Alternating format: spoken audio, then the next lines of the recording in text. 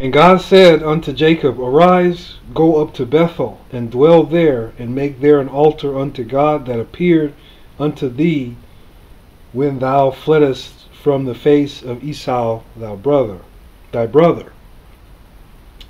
Then Jacob said unto his household, and to all that were with him, Put away the strange gods that are among you, and be clean, and change your garments. And let us arise, and go up to Bethel, and I will make there an altar unto God, who answered me in the day of my distress, and was with me in the way which I went. And they gave unto Jacob all the strange gods which were in their hand, and all their earrings which were in their ears, and Jacob hid them under the oak which was by Shechem. And they journeyed, and the terror of God was upon the cities that were round about them, and they did not pursue after the sons of Jacob. So Jacob came to Luz, which is in the land of Canaan, that is, Bethel, he and all the people that were with him. And he built there an altar, and called the place El Bethel, because there God appeared unto him when he fled from the face of his brother. But Deborah, Rebekah's nurse, died, and she was buried beneath Bethel under an oak.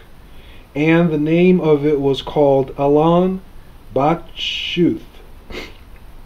And God appeared unto Jacob again when he came out of Padan Aram, and blessed him. And God said unto him, Thy name is Jacob, thy name shall not be called any more Jacob, but Israel shall be thy name. And he called his name Israel.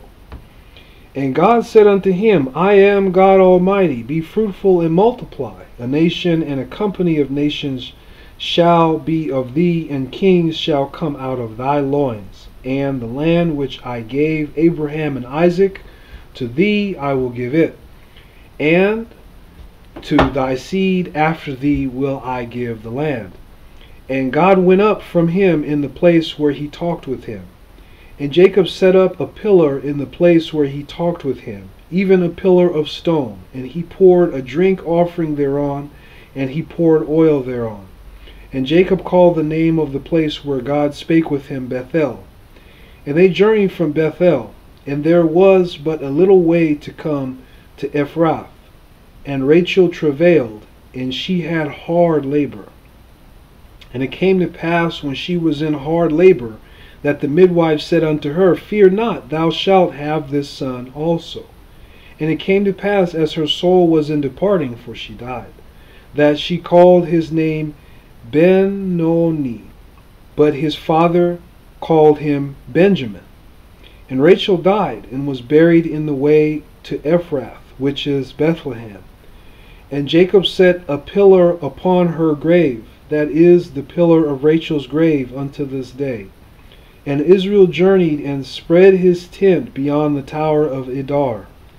And it came to pass, when Israel dwelt in that land, that Reuben went and lay with Bilhah his father's concubine, and Israel heard it. Now the sons of Jacob were 12.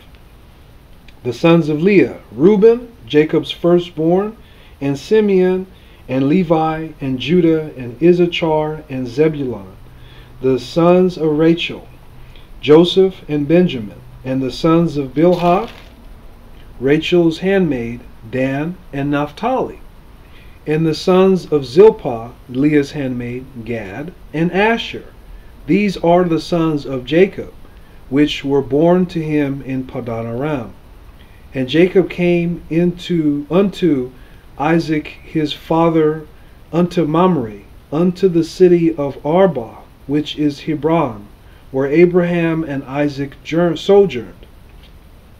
And the days of Isaac were 180 years. And Isaac gave up the ghost, and died, and was gathered unto his people, being old and full of days. And his sons Esau and Jacob buried him.